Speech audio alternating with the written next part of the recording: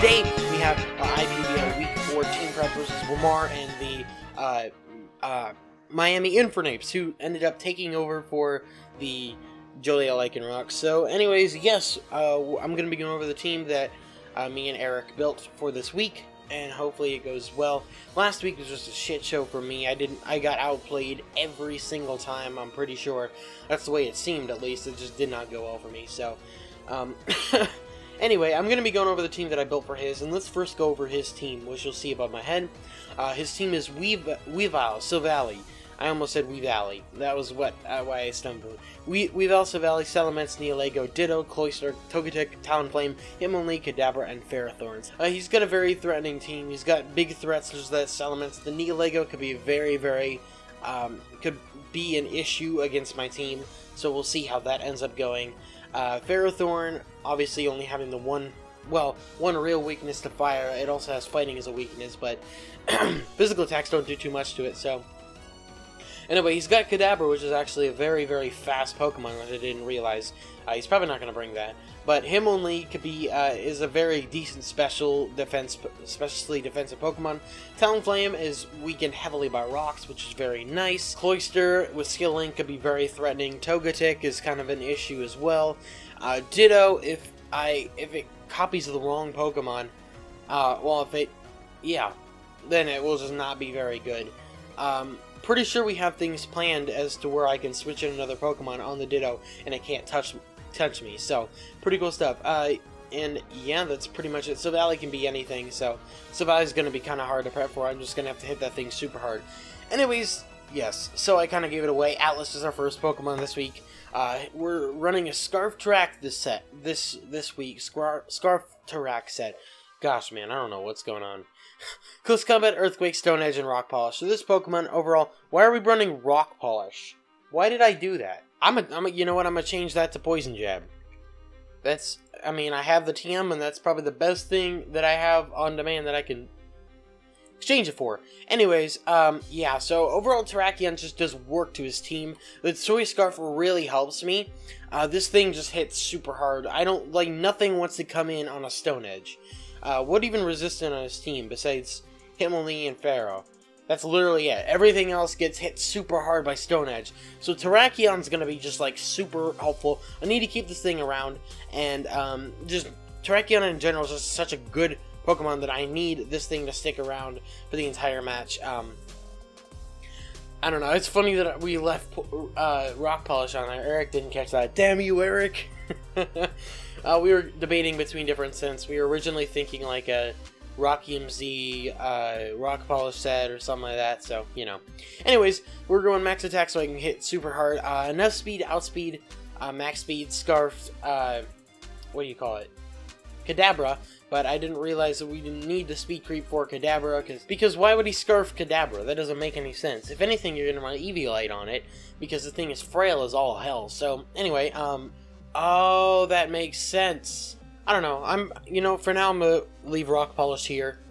It'll be Poison Jab if I change it to anything because of that Togetic. So, pretty cool stuff. That is the reason we did that. It's because, so if the Ditto copies Alice, he thinks we're a setup sweeper rather than being a Scarf sweeper. So he's a little more comfortable with his, Weavile. Well, no, he wouldn't leave Weavile in against Terrakion. A low kick could probably do a lot of damage, though. I don't know. Anyway, so he would think we're a setup set. That's pretty much the reason. I forgot about that. I was talking to Eric, so that's the only reason I remembered. So, pretty cool stuff. That is it for Atlas here. So yeah, next up we have Vesuvius the Volcanion. It's set level 70 because it had to be, because fuck it, doesn't matter. Anyway, yeah.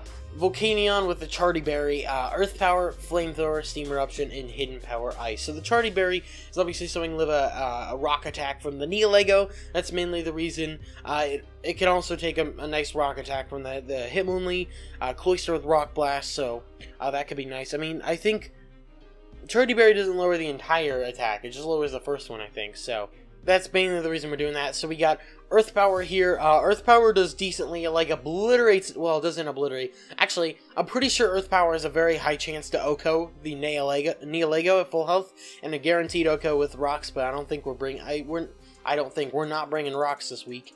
I'm not bringing anyone who can get rocks, actually. I think Actually, one Pokemon on this team might get rocks, but you know. Anyway, that's not important. So, Earth Power just does decently against his team, sort of. It's just kind of mainly an answer for Neolego, and also like a 4th move slot, just because whatever. Because he could bring an Electric Silvally to counter Vesuvius for that reason, and I could bring, or he could bring a Rock Silvally. Either way, Earth Power will hit that thing super hard. It'll basically, I mean, Silvally's not immune to it unless he brings a Flying type one, which I don't know why he would, but you know. Anyway, Flamethrower just hits super hard against his entire team. I believe, how much does he even have to resist it? I believe it's literally Salamence, Neolego, and Talonflame are it that actually resist the fire, which is really nice. And, so, pretty cool stuff. It hits super hard, obliterates Ferrothorn, that's mainly the reason I'm bringing it. Also obliterates Weavile. Weavile cannot one-shot Vesuvius, I know that for sure. And yeah, Steam Eruption, once again, is just super good against his entire team. It'll hit Salamence super hard. It'll hit everything on his team super hard. I believe Salamence and technically Cloyster are the only resistances. No, Ferrothorn too. But if I can burn that Ferrothorn, that'd be amazing. And imagine I send an Atlas on a knockoff and get that Justified boost. That'd be awesome. So, anyway, Steam Eruption just does decently. And then Hidden Power Ice is mainly for Salamence. It doesn't do much to anything else, really, on his team. I guess it hits Togetic for super effective damage. And that's really it. Doesn't do much else. So, we're rocking max special attack, max HP with a modest nature. So this thing is going to be hitting hard. It'll be able to live a rock type attack. And this thing overall is just a bulky Pokemon. It's really nice. So hopefully Vesuvius can pull through. It is the second leading kill leader on my team with 2 kills. After Escalators with 6, but yeah, so that is Vesuvius. Next up we have Azura, the Azelf with the Colbur Berry, Flamethrower, Taunt, Psyshock, U-Turn. So the reason we're running, this is a Colbur Berry Taunt set for the Ferrothorn, to obviously weaken the damage from knockoff. This will also allow me to live an attack from Weavile, I believe, and U-Turn should OHKO. Well, actually, I should definitely calc that. Okay, knockoff will allow me to live a, well, I mean, it'll allow me to live 1 knockoff. U-Turn does a ton of damage to it, so that'll be nice. No, Flamethrower, that's why we're bringing Flamethrower. I'm silly, man. Rockin' max special attack for that reason. Yeah, Flamethrower actually has a chance to kill, and it's a decent chance after rocks. So yeah, pretty cool stuff, that's about it. We build, let's see, what did we build this thing to outspeed? I'm trying to remember exactly. It might be Neolego. It might be max speed Neolego. No, it's, okay, this is also built to outspeed max speed, Kadabra. So, yeah, literally, like, obviously the Talonflame and the Weavile will both outspeed me. What else outspeeds me on this team? There's something else? No, nothing else, actually. That's it. So that's very nice. But, yeah. But anyway, yes, I forgot what I was talking about. So this thing is obviously built to outspeed max speed Kadabra. It's going to hit very hard. It's going to hit pretty dang hard with the U-Turn, which will be nice. This thing has got max special attack, so Flamethrower will do a lot and obliterate Ferrothorn.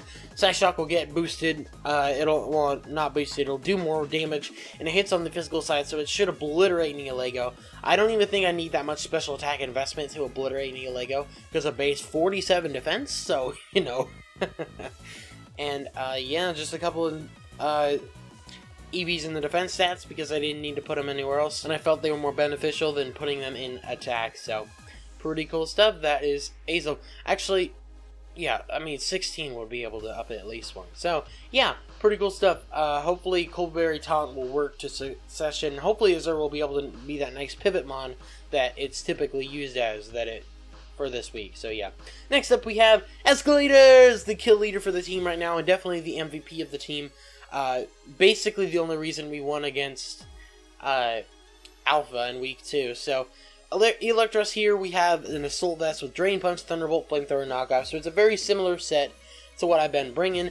Very mixed attacker, so this thing has got equal attack stats, and then I put the rest in HP, so this thing can hit super hard. It's got a quiet nature because I don't need to worry about speed, because the only things this thing would be able to outspeed by default would be Togetic and Ditto, but I don't need to, and Ferrothorn.